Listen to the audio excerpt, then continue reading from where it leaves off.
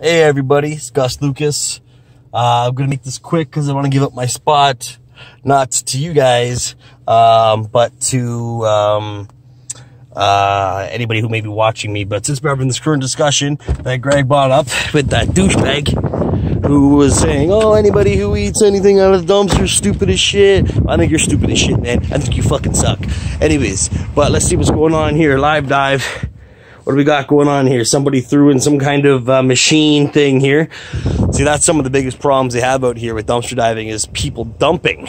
So it's not really that they're looking out for dumpster divers, it's that they're looking for people dumping, which, you know, I don't mean literally dumping, but I mean throwing their garbage in their bins, which are expensive to dump. So when we take things out, I think we're doing them a service. Spread it around.